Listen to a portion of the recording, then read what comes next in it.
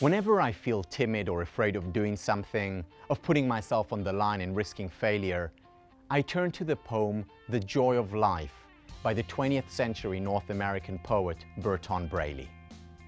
Braley begins his poem with the following words: "I'd rather risk gamely and lose for my trying than grind around tamely, a cog in the mill."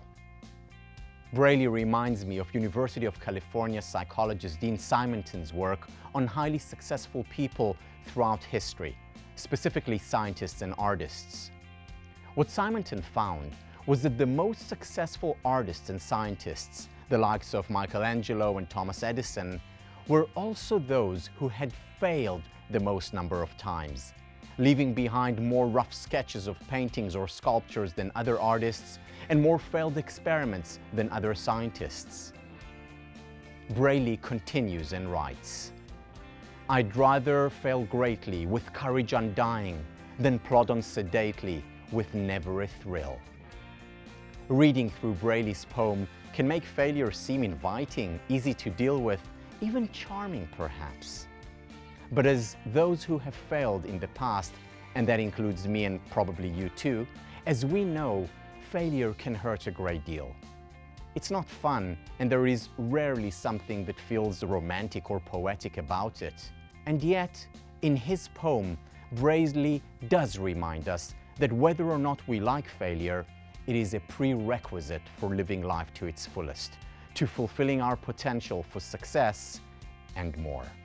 Being courageous does not imply not being afraid, be it of the uncertainty associated with risk or the possibility of failure. To fail greatly is unpleasant for anyone, and to fear failure is natural.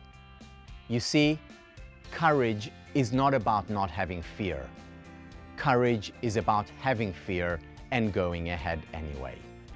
The point that Braley is making is that the price of uncertainty that risk-taking exposes us to pales in comparison to the certain price we pay when we run away from risk. When we run away from the possibility of failure, we plod on sedately, in a comatose, half-dead state, without a thrill, without excitement.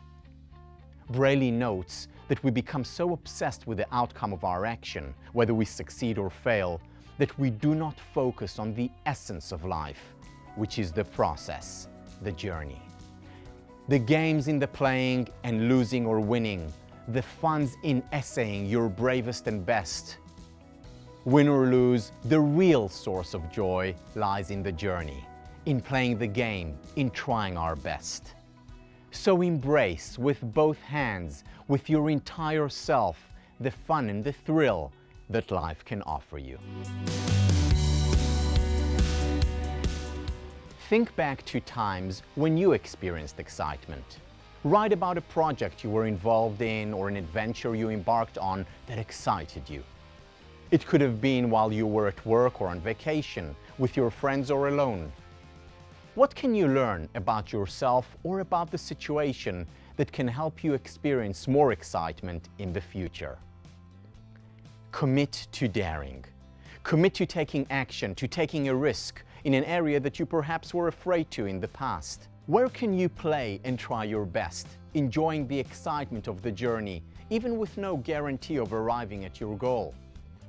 In your calendar, record your commitment, a time and a place where you will experience the thrill and joy of life.